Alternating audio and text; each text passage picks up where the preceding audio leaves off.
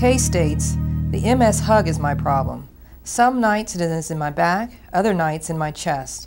The worst is when it is in both. What can I do to help myself?" Kate, the MS hug is probably one of the most challenging symptoms that people are faced with.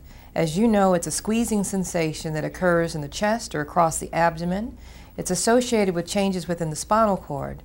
Generally speaking, stretching may help somewhat, but you're right, it's not truly effective.